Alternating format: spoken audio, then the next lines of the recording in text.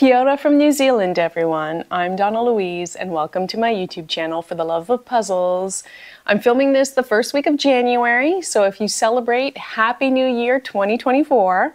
December is quite the month for me that I can accumulate new jigsaw puzzles because I celebrate Christmas and I have my birthday in December as well. So these are all the presents that I've received as jigsaw puzzles from December, and I thought you might be interested in seeing it in a puzzle haul. The first three puzzles are already actually assembled and sitting here on the table because I didn't think I was going to make full-length videos out of these jigsaw puzzles. The first one is a Gallison, and the last Gallison, or I should say the last and only Gallison I've ever done, was Flora Hart from the last battle of the YouTube puzzlers. I enjoyed this one so much more. 500 pieces. It's called Prospect Road. Really enjoyed the box. It looks like a book and it opens up like this and it has a little poster inside of the jigsaw puzzle. The image is small, but I didn't find it too difficult to work with, maybe because of the design of the image itself. What I really enjoyed is that it has like a shiny gold foil kind of outlining the detail of the jigsaw puzzle. But the rest of the pieces have a slight shine to them, but not too much. Overall, it was fun. It was something different because I've not done a jigsaw puzzle with like a gold foil to it. It was really cute. I actually really enjoyed it, and I'm thinking of maybe taping it and putting it up somewhere in the house. The next jigsaw puzzle that I assembled already is this one sitting over here on the table. It's from Hinkler, and it's from their Elevate series or their travel series. This one's called Santorini. By the way, I couldn't find an artist for this one or this one, so I'm not sure who designed them. But I will admit, this is an interesting jigsaw puzzle. It was about $10 New Zealand, so very, very inexpensive. One thing I noticed is that the colors don't exactly match up the image on the box, which is fine. That really doesn't bother me too much. It's 500 pieces. There's a good variety of piece cuts, but the prongs are very similar. So in the areas like on the border and then the blue, the gray, I had to be careful, you know, trying the pieces because sometimes it felt like other pieces could fit, like false fits, but really took my time. There's not many of those pieces and it all came together nicely. Now, if it was a very expensive jigsaw puzzle or a much larger jigsaw puzzle, I might be upset that there's not a good variety of prong shapes because it was just about $10 New Zealand. It's affordable, I'll forgive it. Especially since, if you open the box, the jigsaw puzzle came in a reusable bag. Now, if they can do this for 10 New Zealand dollars, I would like to see more brands using reusable bags. This is perfect, so nice. So I was very pleased with this puzzle. I just did it one evening just for fun. This one I will break up and try to resell. But yeah, just a fun little jigsaw puzzle. The last jigsaw puzzle that I already assembled is over here on the table by Phlox. Phlox is the name of the artist, or at least the name that they go by, and they have art design studio up in Auckland, I believe, and then they get products manufactured from their designs. I'd already previously done a video about the 1,000-piece Phlox jigsaw puzzle that I had. This is their 500-piece, and it's called Orchid and Magnolia. Now, the packaging is amazing. You have this little drawer that opens up, and the jigsaw puzzle comes in a cloth draw bag. Very nice. These puzzles are a bit more expensive. Do I need the cloth draw bag? Probably not. I'd rather save a few dollars on the price of the jigsaw puzzle. The only thing that I did notice with this one, it felt like the pieces weren't as snug as the 1,000-piece cut. That was the only thing, but love the colors, love the image. I think I will tape this one and put it up on a wall in the house because I have the 1,000-piece version already up. I'll leave a link to that video in the description below if you want to watch it, by the way. But I really, really enjoyed it. So those were the two Phlox jigsaw puzzles that they currently have available that I've done, the 1,000-piece and the 500-piece. But yeah, what do you think about the whole using a cloth bag to contain the jigsaw puzzle pieces? I like that it's reusable, but is it too expensive? Like, is it necessary? I'm not sure. And then what if the jigsaw puzzle cut could have been just a little bit more snug instead of having that cloth bag included, for example? Put the money into the piece cut of the jigsaw puzzle rather than in the packaging. Just questions that I have. But I do love Flock's jigsaw puzzles. I do love the design. I had a lot of fun building this one. So yeah, I'll most likely tape the Flock's and the Gallison and put them up on the wall somewhere. I had already been gifted this 3D jigsaw puzzle vase from Pinto as a thank you. And my hubby knew I wanted to do a whole Pinto 3D jigsaw puzzle video. So he got me a 3D jar as well as a 3D clock. Now there's two sizes of jars. This is the larger one. I believe this one is called Dreams Come True, or is it Make a Wish? Well, on the jar it says Dreams Come True and then Make a Wish, I believe, on the different sides. But oh, it's so cute. The official name, I believe, is Dreams Come True. And this one, the clock, I believe is called Manuscript Coffee. I'm so excited to try these out. I think they'll be lots of fun, and I will dedicate one full video to doing 3D Pinto jigsaw puzzles. The next jigsaw puzzle is from a new to me brand called Lettuce. Never heard of this brand before. This one's called Park Picnic. First of all, I wish the image on the box was larger. There's a lot of empty real estate there. And, well, the name on the box itself on the front cover is a bit confusing. It does appear on the sides, though. And when I do videos for these jigsaw puzzles, I will go into more detail about the packaging and whatnot. But it took me way too long to figure out how to open this box because I thought it was maybe a push through, but no, it's one of those that has a magnetic flap and you open it like this.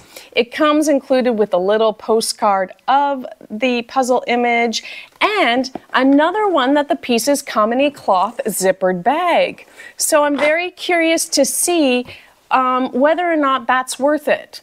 What quality will these jigsaw puzzle pieces be? It's very nice packaging, but is it at the expense of the jigsaw puzzle itself? And also, you know right away I'm gonna say, I wish I had a larger image of the jigsaw puzzle. But yeah, Lettuce. Have you heard of that brand? Has anyone done a Lettuce jigsaw puzzle? I had to get a 500-piece Ravensburger jigsaw puzzle. This one will specifically be for speed puzzling practice because already booked my tickets and my trip and my accommodation to go to Spain in 2024. Well, it is 2024. Oh my goodness, I gotta get used to that. In September, will you be going to the World Jigsaw Puzzle Championship in Valladolid? I'll leave a link to their website down below in case you want to check it out. I'm sure there's still tickets available. The more the merrier. Come along. And you know what? Even if you're not a fast speed puzzler, I'm not a fast speed puzzler, but I had so much fun. You'll have a great time. And for some reason I don't know why, I have no inside information, I just feel like this jigsaw puzzle could make an appearance at the competition. And that doesn't make sense because this one's from 2022. It's called Minu's Pond, and the artist is u.me.srl. That's what it says. I think typically they use more recent jigsaw puzzles. So in September, they will most likely use a lot of jigsaw puzzles that have been released this year in 2024. But some reason I was like, I should get this jigsaw puzzle to practice speed puzzling on. I also think it's going to be quite difficult because of a lot of similar colors. But I can't wait to try it out. Hopefully I can do it within the 90 minutes. I finally got my hands on a Cobble Hill Rainbow Project jigsaw puzzle. This is the red one. The artist is Shelley Davies. On the back, you see the entire collection from pink to purple. So this is not the first one. And what's nice is that if you do have them all and you lay them down next to one another, the image does like overlap and continue from one puzzle to the next. So my question to you is, would you like to just see the red one done on camera? Or would you actually like me to try to get all the colors and do one video with all the rainbow colors included? Now, what's funny is this one is about $30 New Zealand, and the pink, red, orange, and yellow are pretty readily available. But for some reason, the green, blue, and purple ones are like $3 more. I have no idea why, and they're not as easy to get your hands on. But I just looked recently and I have found them all available on a certain website.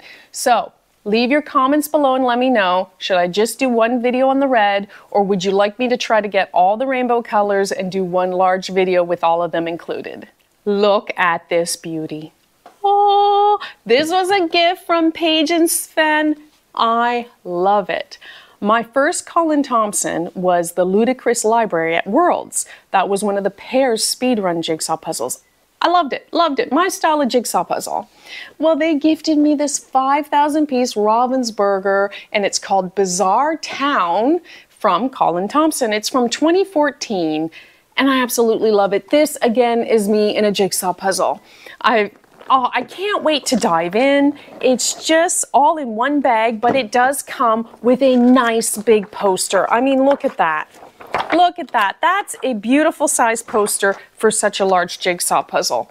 I can't wait to dive into this jigsaw puzzle. Ooh, sorry, box fart. And what I was thinking, you can do some sorting, and I'll probably, you know, go through piece by piece and sort, but I'll probably do a lot of just build as I go, really. You know, I just love it. There's so much to discover. So many crazy things. I can't wait to do it. I'm not sure what I'll talk about during the time lapse, but I'll find something. It might be over maybe 2 videos. But what's so funny that they bought me this jigsaw puzzle. We just got together last night, and that's when we exchanged Christmas presents. So we were a bit late. And they didn't realize that I had gone shopping during the Boxing Day sales. And during the Boxing Day sales, I thought, I wonder if there's any large jigsaw puzzles that I would like to buy, especially since I took down the 2 sections of the Jigsaw around the world from the jigsaw puzzle display. I know I have a large area with a lot of tables, 3 tables and some planks of wood on top, that I could display something larger. Well, shopping online late at night. It was like midnight. I know, it's terrible. Who does that? Midnight shopping online, and you find a deal and you gotta buy it. Next thing you know, you have a crazy like milk juicer. I don't even know if that's a thing, but you know what I mean. So I found this jigsaw puzzle, and it was on sale for a price I could not pass it up. And guess what? It's another Colin Thompson. Yes, I went and I got the 18,000 piece. It's called Magical Bookcase. I can't wait to do this. I hope it's called Magical Bookcase. I think that's what it's called, or Magical Bookshelf, one of the two. The box is so heavy, it's sitting over there. So I just have the lid at the moment. I thought it was hilarious that they got me this Colin Thompson, and I just bought myself this one. So much fun. I can't wait. So now I have a big question for you all. Should I dive into the 18,000 piece first, or the 5,000 piece? Because you know what? That 5,000 piece I know will fit perfectly on my blank wall. So I'm thinking, do the 5,000 piece first, because I want to get it framed. I think I'll get it professionally framed. We'll see what it looks like. And get it up on the wall and get rid of this white wall. Because let's face it, I don't think my map is ever coming back. And then once that's done, then I can dive into the 18,000 piece. It's in 4 bags of 4,560 pieces. So it's actually a bit over 18,000 pieces. And I can do a whole series on this. This will probably be at least 4 videos, 1 video per bag, if not maybe more. And then I will probably bring it down to the jigsaw puzzle display to lay it all out. Oh, I was so excited when I opened that and I got this. I'm tickled pink. I was so spoiled. I love all these jigsaw puzzles. I know I've asked you tons of questions. Leave your comments below. What were some of my questions? Oh, what are your thoughts about those cloth reusable bags? Are they worth the money, yes or no? Or do you think they'll come at the expense of the quality of the jigsaw puzzle pieces? If you can find a $10 New Zealand puzzle, though, that can include a plastic reusable bag, I think more brands need to consider using plastic reusable bags. Just saying, just saying. Have you done a lettuce brand jigsaw puzzle? New to me, never heard of them. Do you think this Minu's Pawn will be at Worlds? Probably not, it's probably too old. Would you like to see me get all the Rainbow Project jigsaw puzzles and do the entire collection at once? And then which one should I do first? Should I do the 5,000 piece, get it up on the wall, and then tackle the 18,000 piece? So many questions. Oh, I can't wait to read your comments. And which one are you most excited to see me do? There's so many lovely puzzles here, and there's still more in my to-do pile to do. But we'll get to them. We'll get to them eventually. Thank you so much for watching. I really appreciate it. For the love of puzzles, I hope you enjoy my videos. Please consider subscribing, and until next time, ciao!